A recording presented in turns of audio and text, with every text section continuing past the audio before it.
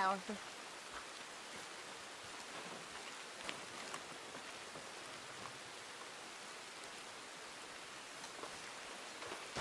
Hello, Arthur. I didn't do it. I heard that. Heard what, you crazy fool? I heard everything you said. I was sleeping, you lunatic. Don't make me angry.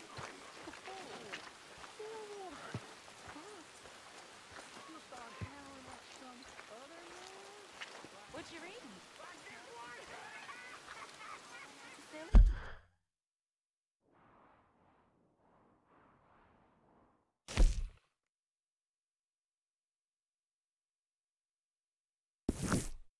Yes, and this one's particularly I'm tricky. watching you.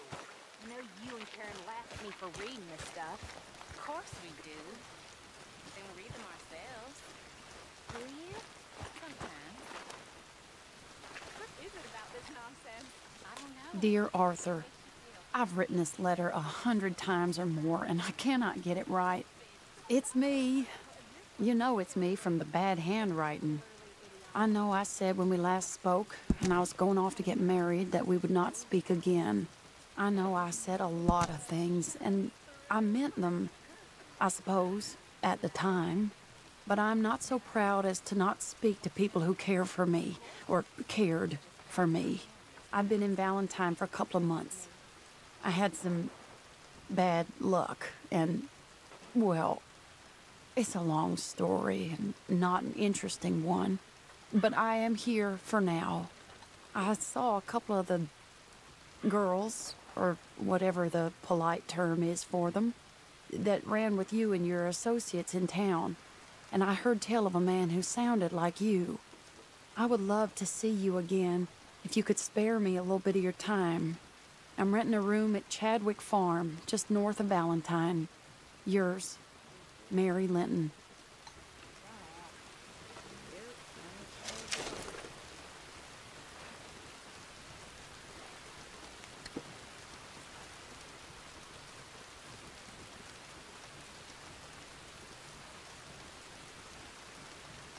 Mary Beth. Karen.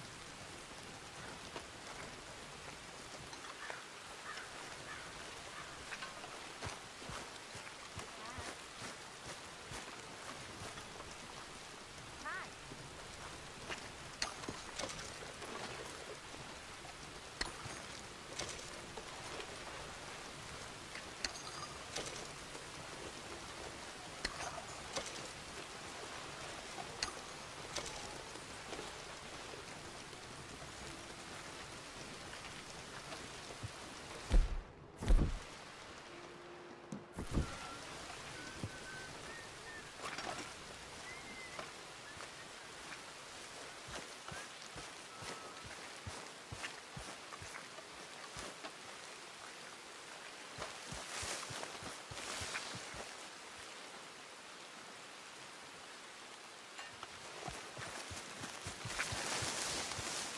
Hi there, Arthur. Hey, watch it, Marston.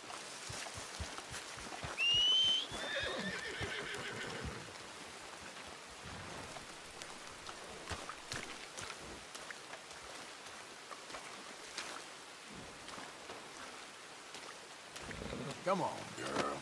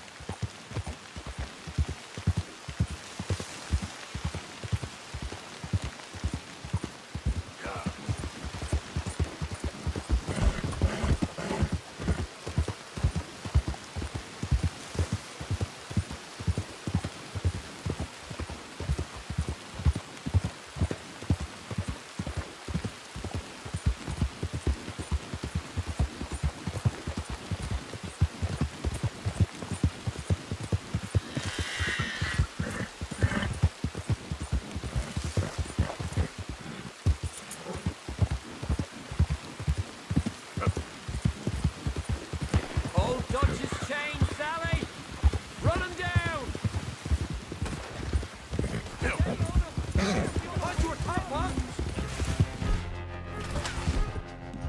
You being less than anyone else that comes that's gonna watch you. Die, Morgan. Son of a bitch! Ah!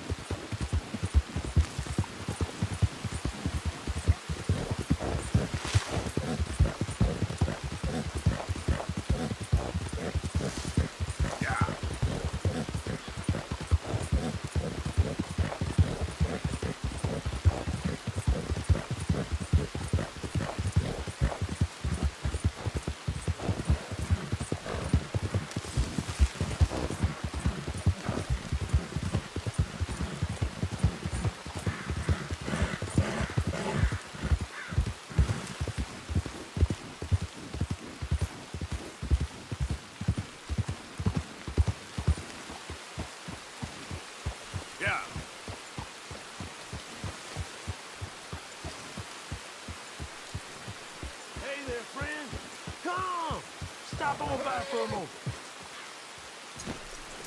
The name's William. Arthur, You familiar with the study of plants, my friend? familiar ain't quite the word I'd use. Well, let me tell you. This great earth beneath our feet can provide everything man ever needs. But we've only reached a tiny bit of its potential. You see, there are thousands, maybe millions of plants all across this vast country we share.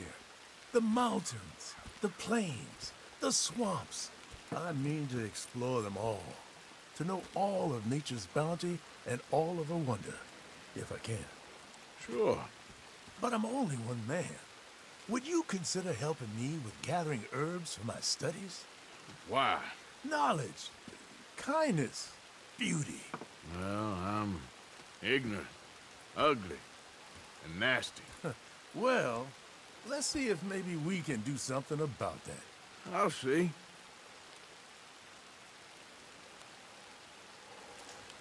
I'm looking for a plant called yarrow. You can distinguish it by its red flowers.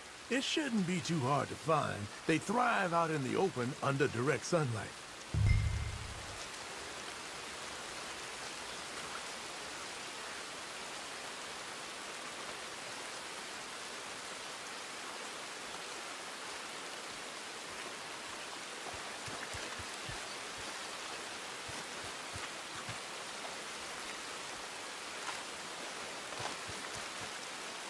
Hey, listen, I can't go collecting for you right now. Good luck, anyway. Oh, okay then. Some other time, perhaps.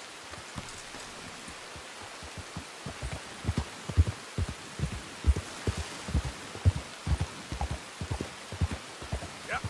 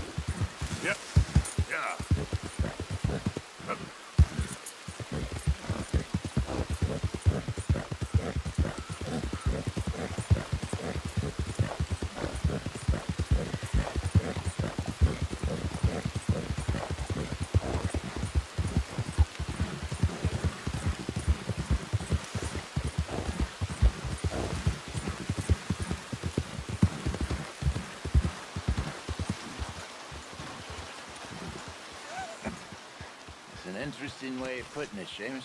No doubt. I do interesting very well. It's trusting I don't do so well. Please. I know how to work with good people, Seamus, and I work in the right way. We all say that. I never met an idiot that called himself one. Partner, this is Seamus. He's our new partner. I ain't no such thing. Prospective new partner, if he likes us. Liking ain't the problem. Trusting is. As I said, keep your voices down.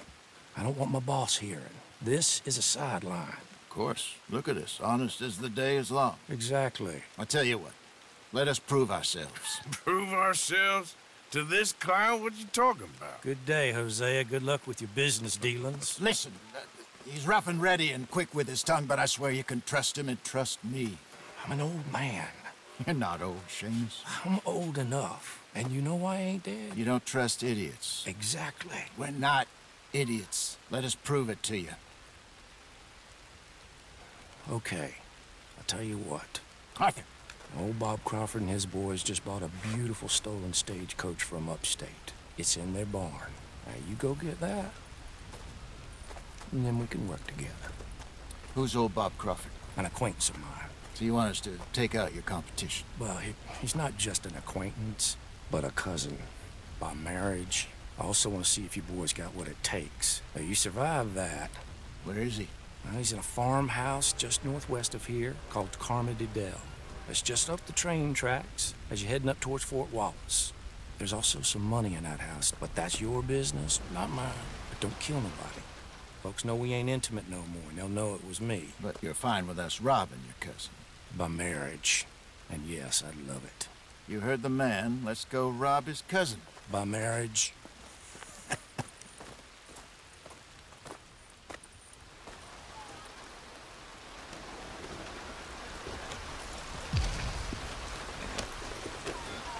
Really? Really. Lead the way. He said the place is just northwest of here. Watch out! Look where you're going. You're the one who's been out gallivanting around here. That's what you call it. Clearly you've recovered from your bear encounter.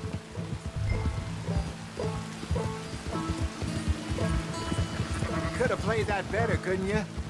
Thought you wanted me here to show some strong arm. That's usually how it goes. Yes, but you know how this works. Come on, Hosea. That feller's a joke. And that's why he's perfect. He won't cause us any problems. A safe spot to fence wagons and coaches, that's easy money for us. I guess you're right. Come on, it's not like he's asking us to rob a bank. If the two of us can't steal a stagecoach from Seamus's old crooked cousin by marriage, we should hang up our hats now.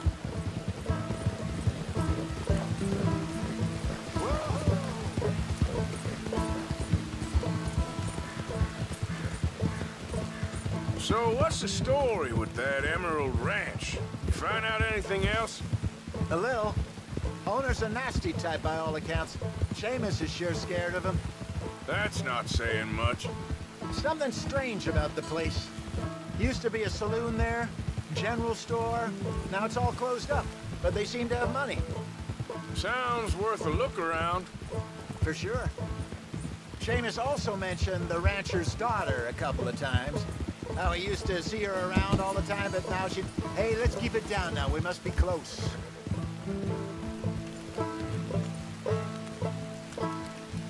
That must be the place up ahead.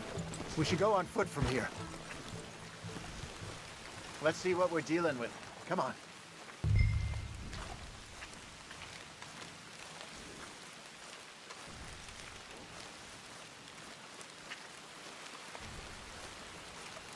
There's the house.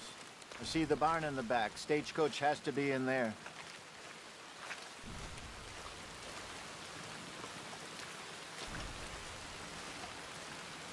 Okay, let's take a quick look at the place.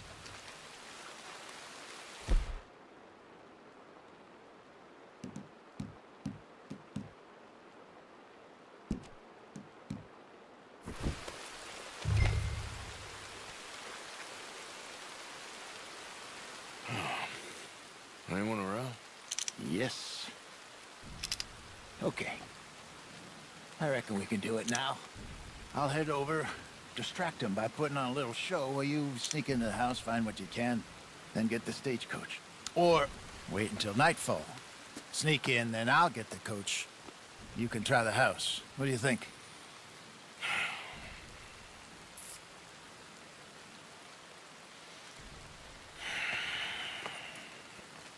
Let's wait.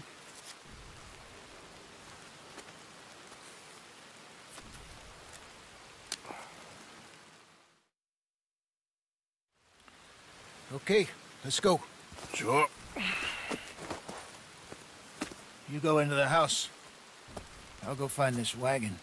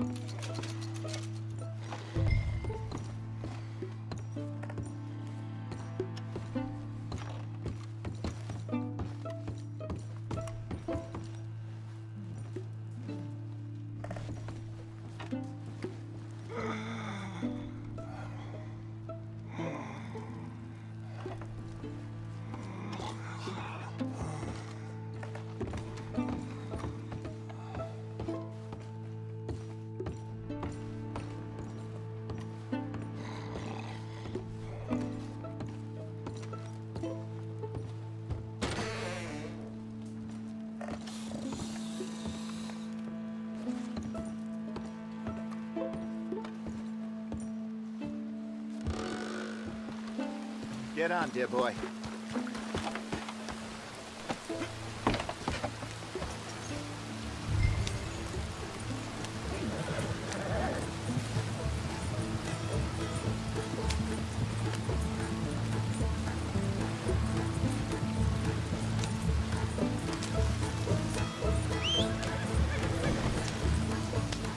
Nicely done. We got everything we needed. And I'm pretty sure they never even knew I was there. This way. Less problems the better right now. Just need to get this back to Seamus in one piece and it's a good night's work. So what were you able to lift from the house? Found some money stashed away. Must be a few hundred, not too bad. Not bad at all. This was easier than hunting a 1,000-pound grizzly anyway. No doubt. I won't forget that in a hurry. I'm looking forward to your damn it. retelling of that one around the campfire. It wasn't the first time Mr. Matthews had stared death in the eye. And as usual, he did not flinch. What are you doing? Let's go. Will you move? Yeah, exactly. How long you think we're gonna stick around here for? Not sure. Till we can't, I suppose. Feels like we're starting to get back on our feet, slowly but surely. Just need to keep at it. Dutch has a new money chest stashed in a safe spot away from camp, but it's a long way from being full. I hope it's not stashed in town like we did in Blackwater. Even if we had to dump the money from the ferry, we could have at least got the rest out if it was hidden someplace else. No, I think we've learned our lesson there. And a few other lessons besides. I hope so. I ain't so sure about that. So, here's something strange. Seamus was telling me how he also makes these little trinkets for people from animal claws, teeth, and such like. Okay, here we are. Just pull the coach into the barn there. Hello, Seamus. We met your cousins. How was it? Fine. Nice people. Park that thing in here. Quickly. Nice work, Hosea. It was mostly Arthur. Like I said, coarse but competent. Here, Thank you. if you find any other coaches that need selling, I'll see what I can offer you for it. But discreet, you know. Of course. Goodbye, gentlemen. I'm heading back to camp, I think. You coming? Sure.